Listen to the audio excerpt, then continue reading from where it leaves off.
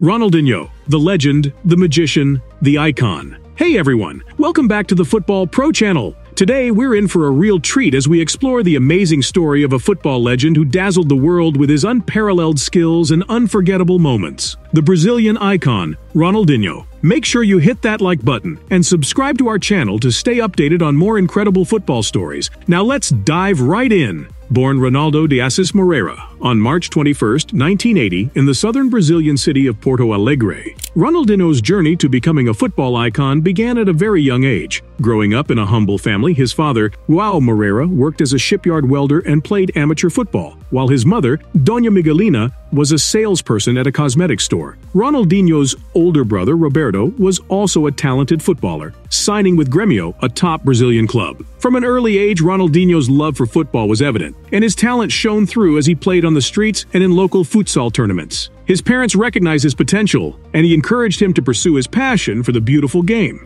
Unfortunately, when Ronaldinho was just 8 years old, tragedy struck the family when his father passed away after suffering a heart attack in the family swimming pool. This devastating event served as a driving force for the young Ronaldinho, who became even more determined to succeed in football and honor his father's memory. Ronaldinho's brother, Roberto, played a significant role in his early development, not only as a mentor but also as an inspiration. As a teenager, Ronaldinho joined the youth ranks of Grêmio, the same club where his brother had played, and quickly made a name for himself due to his exceptional dribbling skills, vision, and creativity on the field. In 1997, at the age of 17, Ronaldinho's talent was on full display as he led Brazil to victory in the FIFA U17 World Championship in Egypt. His exceptional performances throughout the tournament earned him the prestigious Golden Ball Award as the best player. This victory put Ronaldinho on the radar of football clubs and fans around the world, marking the beginning of his meteoric rise to stardom. Back in Brazil, Ronaldinho continued his development at Grêmio, making his senior debut in 1998. With his exceptional skills and unmatched flair,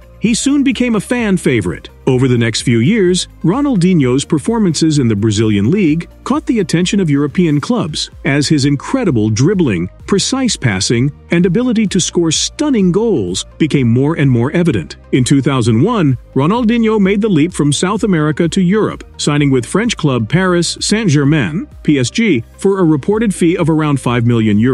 This move marked a new chapter in his career as he sought to make his mark on European football. At PSG, Ronaldinho continued to showcase his flair and creativity, mesmerizing fans and opponents alike with his unique blend of skill and entertainment. However, Ronaldinho's time in Paris was not without its challenges. Initially, he struggled to adapt to the physicality of European football, and his off-field partying habits drew criticism from both the club and the media. Despite these issues, Ronaldinho's talent was undeniable, and he continued to produce moments of brilliance on the field. In 2002, Ronaldinho's national team career took off as he played a vital role in Brazil's triumphant FIFA World Cup campaign in South Korea and Japan. Following the World Cup, Ronaldinho's stock continued to rise, and by the end of his tenure at PSG, he had scored 25 goals in 77 appearances for the club. Although his time in Paris was a crucial stepping stone in his development, it was his move to Spanish giants Barcelona in 2003 that would truly catapult Ronaldinho to the status of a global football icon.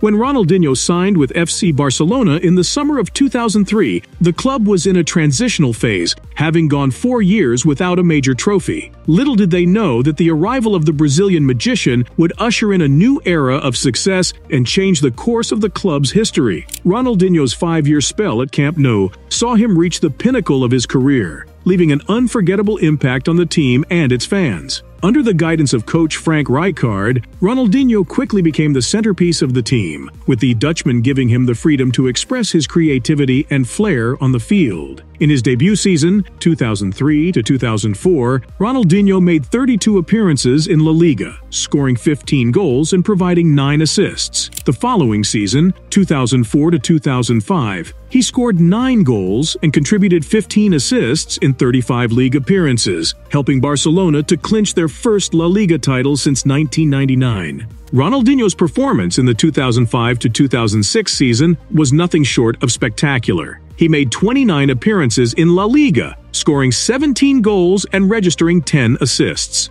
This season also saw him play a key role in Barcelona's UEFA Champions League success, with 7 goals and 3 assists in 12 appearances. This triumph marked the club's second European Cup and solidified Ronaldinho's status as one of the world's best players. In the 2006-2007 season, Ronaldinho got 21 goals and 13 assists in 36 league appearances. His on-field brilliance continued to captivate fans and opponents alike. In his final season with the club, 2007-2008, Ronaldinho struggled with injuries and a drop in form, making only 17 appearances in La Liga, scoring 8 goals and providing 3 assists. During his time at Barcelona, Ronaldinho scored a total of 70 goals and provided 50 assists in 145 La Liga appearances. In all competitions, he amassed 94 goals and 71 assists in 207 appearances for the club. His incredible performances earned him numerous individual accolades, including the FIFA World Player of the Year in 2004 and 2005 and the Ballon d'Or in 2005. Ronaldinho's spell at Barcelona was marked by moments of pure magic, the likes of which had rarely been seen before in the footballing world. His audacious dribbling, no-look passes, and jaw-dropping goals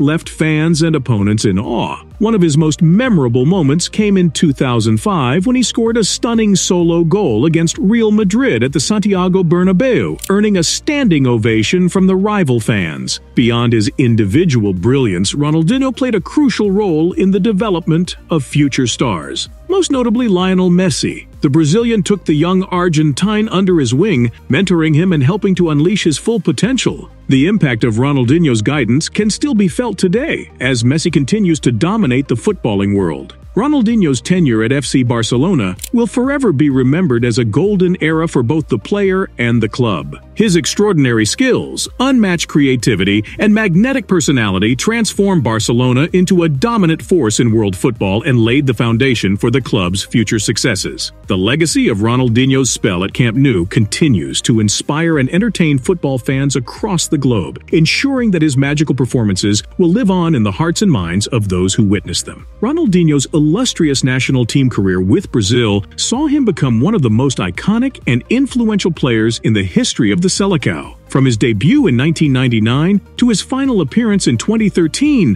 Ronaldinho's skill, creativity, and passion for the game left an indelible mark on Brazilian football. Earning his first cap at the age of 19, Ronaldinho's talent was already evident, and he quickly became an integral part of Brazil's national team. His first major international tournament came in the form of the 1999 Copa America, where Brazil finished as runners-up to Uruguay. In the tournament, Ronaldinho played in 5 matches and scored 1 goal. Ronaldinho's true breakout moment on the international stage came during the 2002 FIFA World Cup in South Korea and Japan. Playing alongside legendary Brazilian players such as Ronaldo and Rivaldo, the 22-year-old Ronaldinho played a pivotal role in Brazil's successful campaign. He appeared in 5 matches during the tournament, scoring 2 goals and providing 3 assists. One of his most memorable moments came in the quarterfinals against England, when he scored a remarkable 40-yard free kick that ultimately secured Brazil's place in the semifinals. Brazil went on to win the World Cup, and Ronaldinho's performances during the tournament solidified his status as a rising star in world football. Following the World Cup, Ronaldinho continued to be an integral part of Brazil's national team, with his next significant achievement coming in the 2005 FIFA Confederations Cup. Brazil emerged victorious in the tournament, and Ronaldinho's individual performances were nothing short of spectacular. He played in all 5 matches, scoring 3 goals and providing 1 assist. His outstanding displays earned him both the Golden Ball as the best player of the tournament and the Golden Boot as the top scorer. In 2006, Ronaldinho was once again a key figure for Brazil as they participated in the FIFA World Cup in Germany.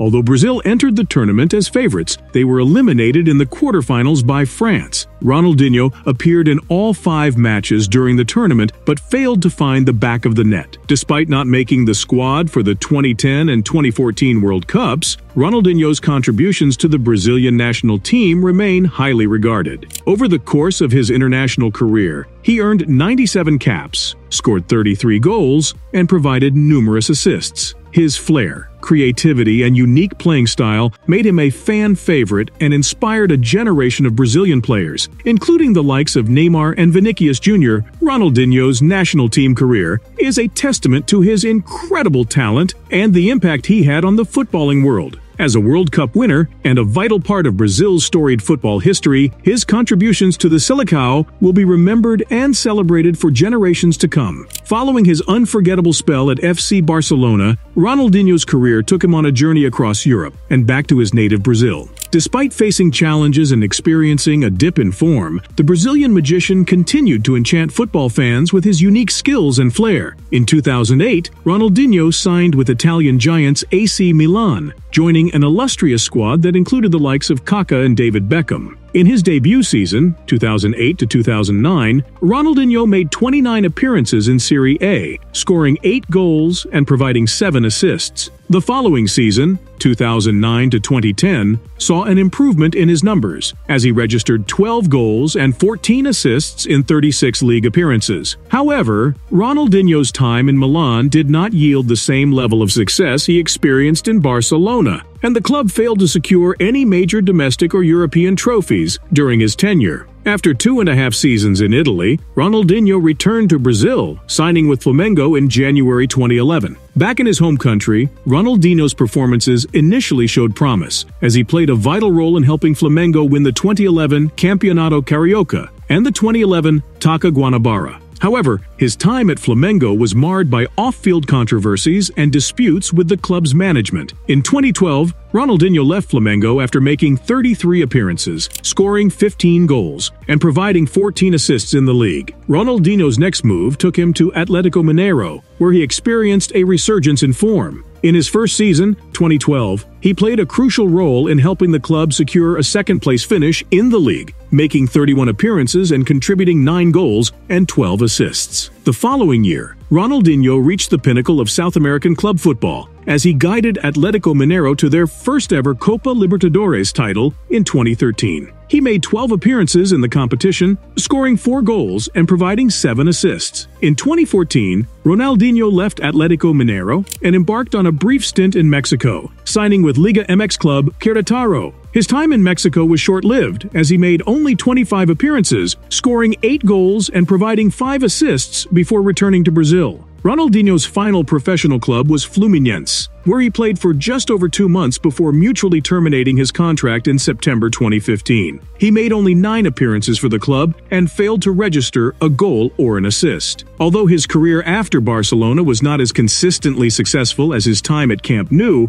Ronaldinho's post-Barcelona journey was filled with memorable moments and flashes of brilliance. The Brazilian star's ability to bounce back from adversity and continue to captivate audiences around the world speaks volumes about his passion for the game and his undeniable talent. In total, Ronaldinho scored 280 goals and provided 166 assists in 719 club appearances across his entire career. His impact on the game extended beyond the pitch, as his magnetic personality and love for the sport inspired countless young players to follow in his footsteps. As one of the most iconic and beloved footballers of his generation, Ronaldinho's legacy will continue to be celebrated and cherished by fans and players alike. Thank you for joining us on this journey through the life and career of Ronaldinho, the legend, the magician, the icon. If you enjoyed this video, don't forget to hit that like button, subscribe to our channel, and share your favorite Ronaldinho moments in the comments below. Until next time, keep celebrating the magic of football and the unforgettable legacy of one of its greatest artists, Ronaldinho.